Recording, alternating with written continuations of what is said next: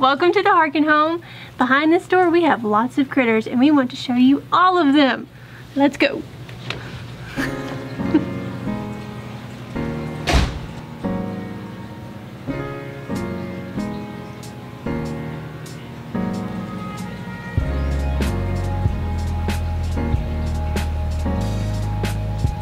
Before we introduce you guys to the animals at the Harkin home, we have a special announcement. Earlier in a previous video, we announced we were doing a giveaway on the channel, and today is a special day where we are going to be announcing the details of that giveaway. So stay tuned to the end of this video so you can get all the details on this sick giveaway and you won't miss out on it. We know y'all are ready to meet some animals, so let's take you on the grand tour. First stop, the fish tank. One of the fish tanks. We actually got this fish tank at a yard sale, and it was an awesome buy. Could not pass it up. $30. $30 for this. For a tall 40-gallon tank. And we have some native fish from the lake we live on in there. We have a red ear and a bluegill and a couple of warmouth, and we're feeding them some flake food for you right now. Someone's hungry. This big fella was the first inhabitant of our fish tank, and he has just been living a glorious life in here as a big old crawfish. Here's the main attraction of our living room. This is a big 75-gallon freshwater tank, and it is equipped with some largemouth bass and a couple of crappie that we've gotten from a pond. And they're really cool. They're awesome to watch. We have 5 fish in there, and they're all super hungry predators, and we're gonna give this largemouth bass a worm to eat. You ready, buddy? Are you ready, Jay? Mm-hmm. Boom! Do the other one. Better hurry. There he is. He got it. We'll feed the other ones later, but I just wanted to give you a little look at this tank here. Making our way into the fun room. We got Jay hanging out on the couch. What you got, Jay? My turtle friends. Oh man, those are my turtle friends too. They're the life of the party in this room. They're so much fun. They all have like a really funny personality. So this is Antonio. He's our 3-legged turtle. Super cute. This is Tina. She was rescued from a dog's mouth. You're welcome. And this is Eugenio, the turtle that we saved from the road. We decided to stick with the name Eugenio. We asked in the comment section if y'all could come up with a good name for him, but a lot of y'all like the name Eugenio, so we just kept that name. And we kind of like it too. Yeah, look at him. He looks just like a Eugenio. Little cute turtle. Come here, Sprinkles.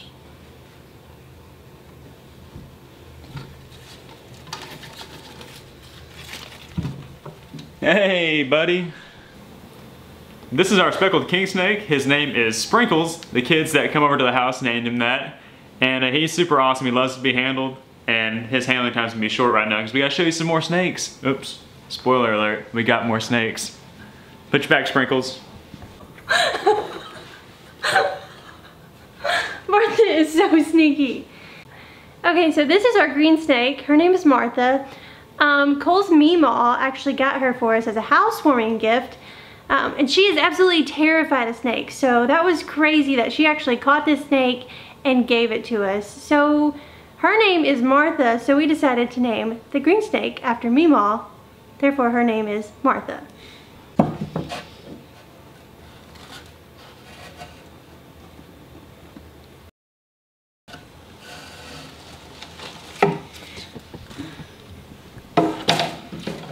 This is our pet water moccasin. JK. This is actually a broad-banded water snake, but it looks a lot like a water moccasin. It could be easily misidentified as one. She's super cool. She's pretty tame for a water snake. Most water snakes have pretty bad attitude, but she has calmed down quite nicely with a lot of handling.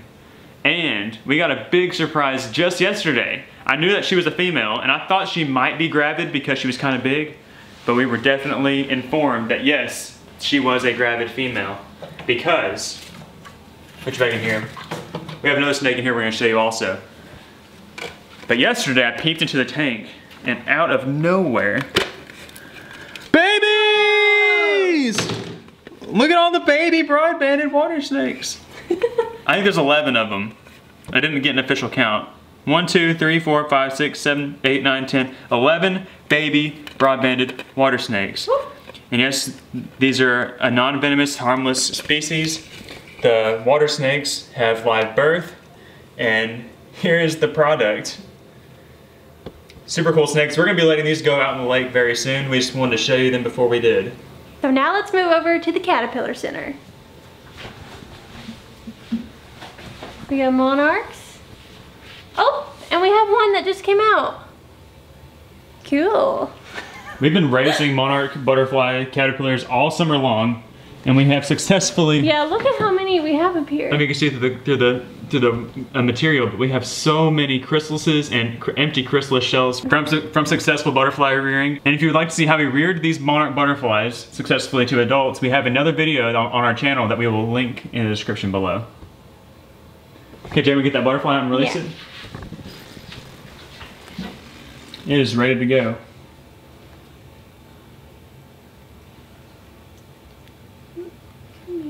A gentle grab. Let's take it outside. You ready, buddy? In 3, 2, 1. We'll see you later. Good job, Jay. But that's not all, folks. We have a couple of more caterpillars in here that we are rearing. Inside of here, we are actually raising banded sphinx moth caterpillars. And let me know if you've seen a cooler caterpillar than this, because it's gonna be hard to beat. This is a pretty big banded sphinx moth caterpillar. They have a couple of different color morphs as caterpillars, and this is the most remarkable one of the 3.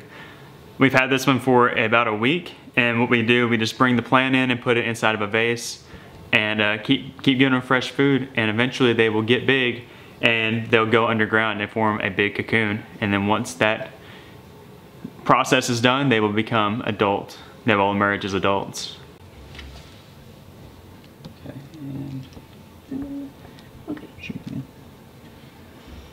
And they need some more plant. We'll have to go outside and get them some more. Here in my hands is my buddy Bagheera. He is a big leopard gecko. I love leopard geckos. I've had leopard geckos since I was 10 years old, and I actually have 2 more leopard geckos in the living room that we're gonna show you. I have my very first leopard gecko that I ever got inside the living room. I can't wait for you to meet him. But Bagheera is a big sweet boy. He has to be in his own tank because my 2 males, they don't get along. Don't ever put 2 male leopard geckos together because they will fight. And Bagheera is just a big baby.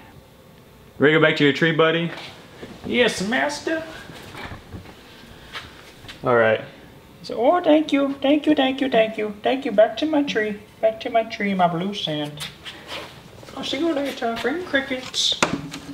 We're back in the living room where our final 2 leopard geckos reside. This is my little female, Lisette. I've had her for 6 years.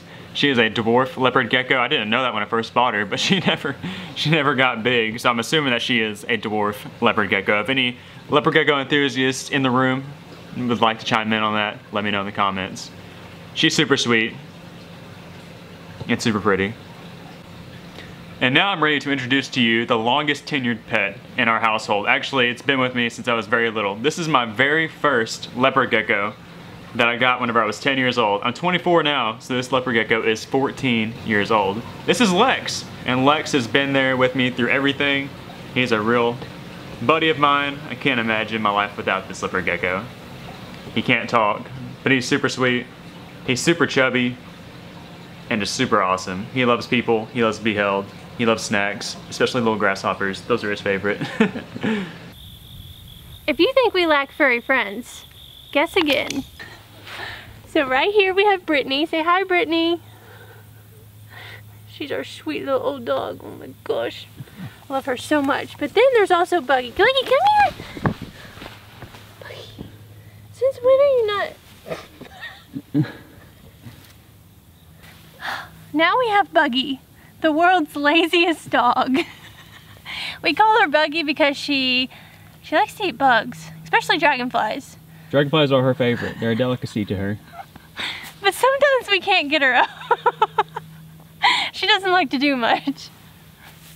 Come here, Bucky. Come on, Buggy. Come on, Buggy. Come here. See? Lazy. lazy. Hey, Brittany. Hey, Brittany. Oh, Brittany's so sweet. Look at her little face. Isn't her face just the sweetest?